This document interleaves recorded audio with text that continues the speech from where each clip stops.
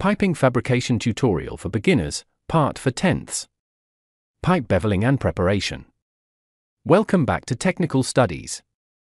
In this lesson, we'll learn about one of the most important steps in piping fabrication, pipe beveling and edge preparation. Beveling looks like a small thing, but it directly affects weld penetration, alignment, and even radiography results. By the end of this video, you'll understand bevel types, bevel angles, preparation methods, and inspection points used in real fabrication shops. Purpose of beveling. Before welding two pipes together, we must shape their ends properly. A bevel is a sloped edge cut at the pipe end to create a groove for the weld metal.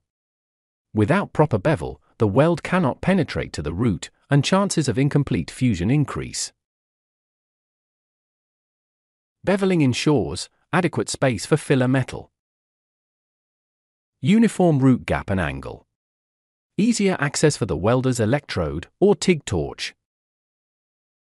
Strong, full penetration joint after welding. Codes like ASME B31.3 and ASME Section 9 specify standard bevel angles and tolerances for different wall thicknesses. Types of bevels. Let's look at the most common bevel types used in fabrication. Single V bevel, most common for butt joints. Standard angle is 37.5 degrees plus or minus 2.5 degrees, that's 75 degrees included angle. Used for pipe thickness up to 22 millimeters. Double V bevel, both sides are beveled. Used for thicker pipes to reduce weld volume and distortion. U and W bevel, curved profile instead of straight V. Common in automated welding of heavy wall pipes, saves filler metal. J bevel, one side only curved, used in mechanized or narrow gap welding. Square edge, for thin wall pipes or socket weld joints, usually below 3 mm thickness. Each type is chosen depending on wall thickness, welding process, SMAW, GTAW, SAW, and accessibility. Bevel angle and root face. The bevel angle defines how wide the groove opens. A typical value is 37.5 degrees per side, giving enough access for welding. The root face, also called land, is the small flat portion left at the edge, about 1.5 mm to 2 mm, to prevent burn-through. For TIG root pass, root face may be slightly less. Maintain the root gap between 1.5 and 3 mm, depending on WPS, welding procedure specification. A proper combination of bevel angle, plus root face, plus root gap, ensures complete penetration and strong weld. Beveling methods. Now, let's see how beveling is done in the shop. Machine bevels. Using a pipe beveling machine or facing machine. It gives uniform angle and smooth surface finish. Best suited for stainless steel and alloy pipes. Grinder bevels, for small diameter pipes or retouching. Use an angle grinder, fitted with a flap disc or grinding wheel. Always wear PPE, goggles, gloves, and face shield. Gas cut bevels, using oxyacetylene torch or plasma cutter. Common for carbon steel large diameter pipes. After gas cutting, edges must be cleaned by grinding to remove oxide layers. Lathe beveling. When pipe length is short, beveling can be done on a lathe for high accuracy.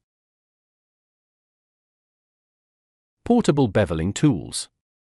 Pneumatic or electric tools with clamping arrangements for on-site jobs.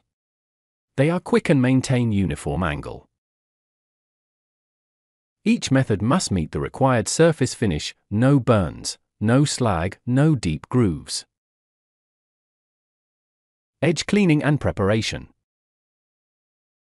After beveling, edge preparation is equally important, before welding. Clean the bevel surface with a wire brush or grinder to remove rust, oil, paint or grease. Wipe the area with thinner or acetone to remove any moisture or oil film. For stainless steel, use dedicated SS wire brushes. Never use carbon steel brushes because they cause contamination. Ensure bevel faces are free from cracks, laminations, and inclusions. Check alignment and root gap with feeler gauge or welding bridge cam gauge. Remember, clean edge equals sound weld joint. Inspection and verification. Before welding begins, the QC inspector verifies bevel angle within tolerance, plus or minus 2 degrees. Smooth surface, no undercut marks. Root face and root gap as per WPS. Correct pipe identification and heat number, marked on the bevel area. Alignment checked using spirit level and center head. If any deviation, that is more than the allowable tolerance, rebeveling is done. So friends, this is how we prepare and inspect pipe bevels in real fabrication shops.